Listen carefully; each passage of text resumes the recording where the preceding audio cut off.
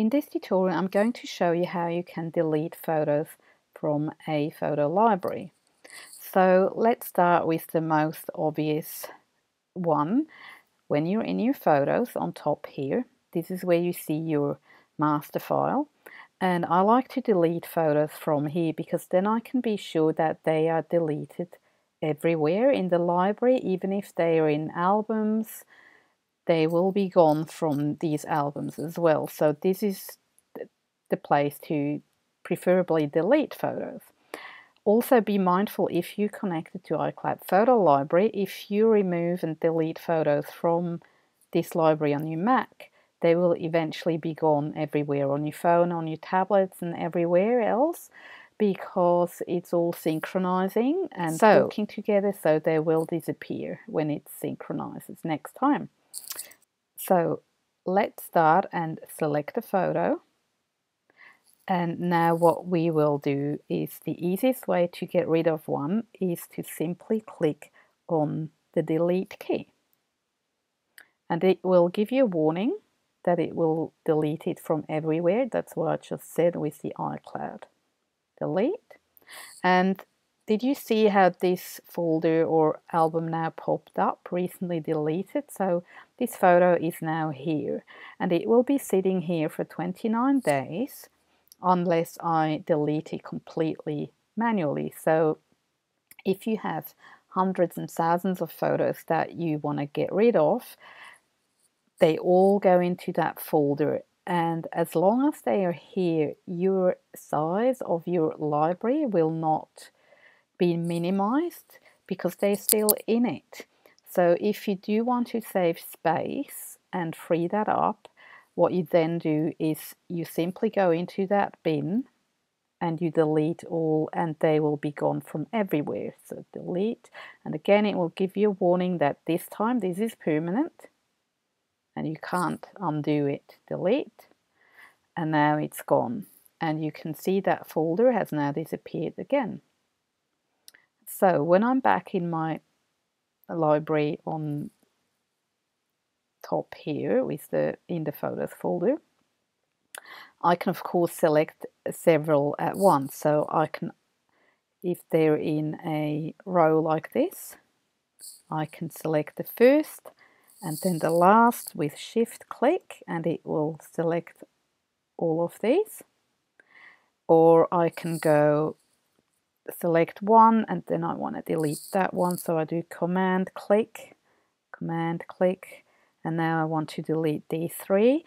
Before I delete it by simply using the delete key on my keyboard, but you can also do a right click using control click and then you get the option to delete them. Again, it will give you the warning and now they're in the bin.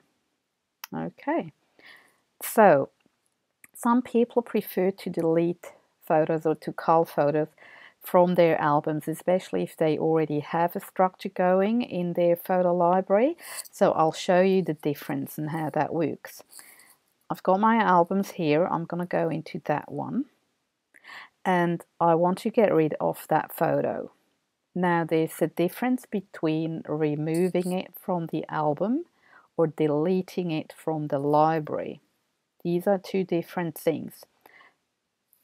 Again, if you want to delete it, if you only press the delete key, it will disappear here. So I'll do that delete key and it's gone. However, when I go back here, you can see it's still here. The reason is that I have only removed it from the album and not actually deleted it. You can also see that it's not here. So this is one way to remove photos. However, if you want to delete them, let's try another one. What you then have to do is you click Command Delete. And again, it's gone from the album. And it's also gone from the library and it will be in the bin. Here we go. So if you delete from an album and you actually want to delete and not to remove, always use Command Delete. I actually use Command Delete also when I'm deleting photos from here, because it's just become a habit that I use Command Delete if I want to get rid of it completely. In here, it doesn't really make a difference, but it's just something to get used to. So Command Delete if you want to delete. If you want to remove, you can use only delete, or if you right click on one of the photos, again control click, you get the options. You don't actually get the option to completely delete it from here. They have changed that, that's new, but you only get the option to remove the photo from the album. So whenever you're not sure, always use the right click and see what options you have. So I'm going to remove that one. There we go. So that's gone.